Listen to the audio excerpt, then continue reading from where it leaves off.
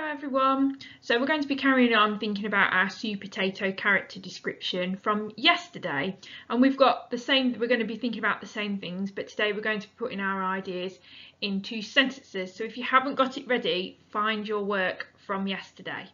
If you're joining us for the first time today, don't worry too much, you'll be able to think of some ideas during the lesson. So I've just put the link to the Sue Potato story here again if you want to watch it again. If you don't, then you can go just miss this bit out and we'll carry on. So hopefully you've got your character pyramid or your ideas from yesterday. I know you had some really great ideas from when we shared them. So what I would like you to do is I want you to think about how we described Sue Potato and think really carefully about how we talked more about his personality, his likes and dislikes, his fears and worries than we did about what he looks like. What he looks like is still important, but we want to talk about the other things more today.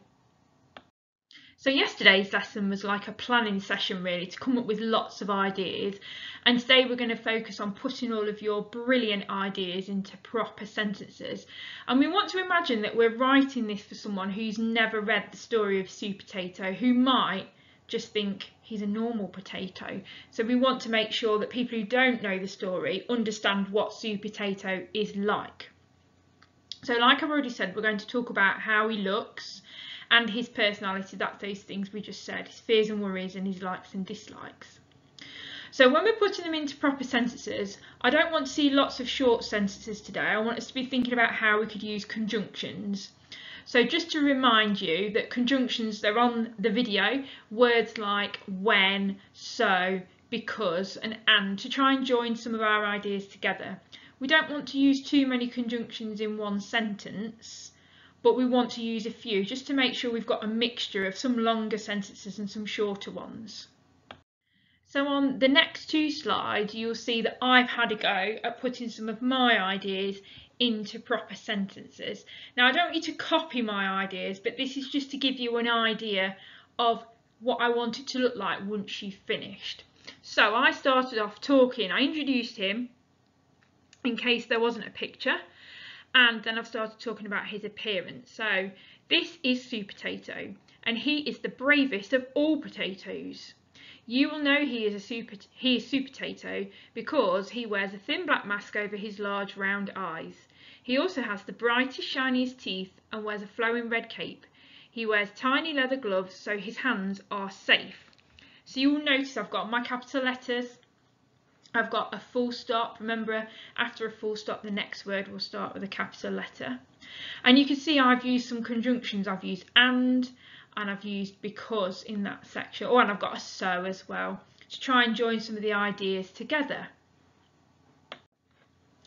You'll notice as well that because I'm talking about his appearance, I've also got some noun phrases, things like large round eyes, the brightest, shiniest teeth, tiny leather gloves.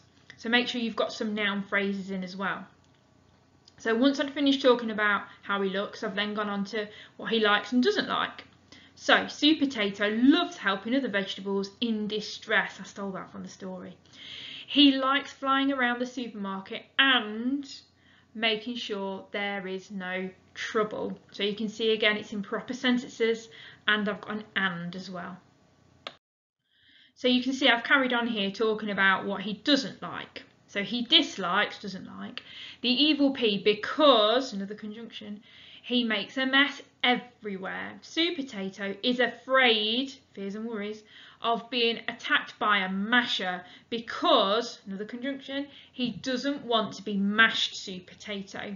He worries that one day evil pea might want to take over the world. And then for the last part of my writing, I've talked about what the other vegetables would say. So the other fruit and vegetables love Sue Potato. They say he is the best potato in the world. Carrot loves his super strength.